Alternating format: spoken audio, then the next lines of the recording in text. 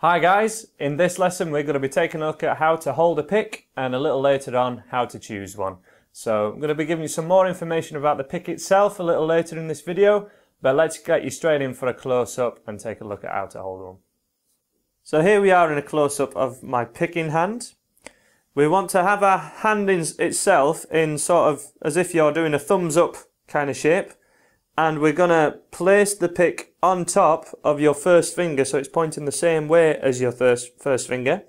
And then you put your thumb on top of that so that the pick is still pointing the same way as your first finger. And your thumb goes exactly in the middle of the pick, leaving a couple of millimeters, maybe 3 millimeters of the pick showing above where your fingers are. A lot of beginners find that it may spin round. You may drop your pick if you hold it this way. I know in the very early days, I used to hold it with 2 fingers behind and put your thumb on top. However, you just really want to persevere with this method. Your fingers will get used to it. You will end up dropping it a lot less eventually. Please just persevere with this method. So that method again, first finger, hand in a thumbs up kind of position with a nice space or an arch with the rest of your hand. Place the pick on your first finger with the pick pointing in the same direction as your first finger, and then we place the thumb on top. And when we're holding the guitar itself, you want to have your pick in this area here just below either your neck pickup or directly over your sound hole if you're going for an acoustic guitar.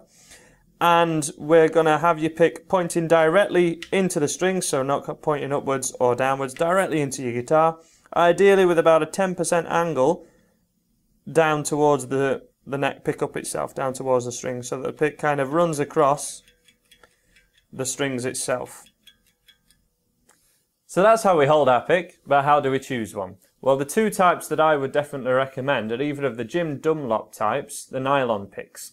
The one that I use is a 0.88mm USA nylon, the grey one, and I do sometimes use Tortex picks also by Dunlop, but I don't really recommend any of the plastic ones. I've found they've broken on me an awful lot in the past. If it feels very harsh, hard and brittle, I wouldn't go for one of those out of personal preference. However, there are many better guitarists than me use those type of picks.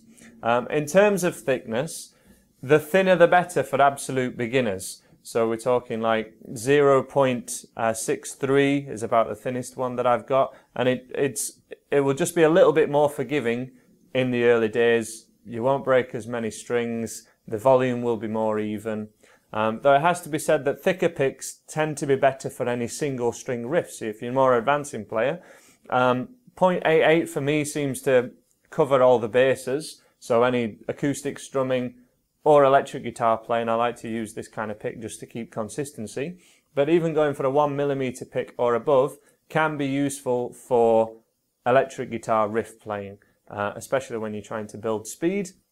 Though I know as a fact that Eddie Van Halen uses super thin picks to play his really fast, alternate picking. So there are no rules. You have to find your own preferences in these things, but there's a few guidelines for you. Thanks for checking out this video. Do go to andyguitar.co.uk for a free beginners course, all available, all categorised in order, really easy to find on the website, and I hope to see you again.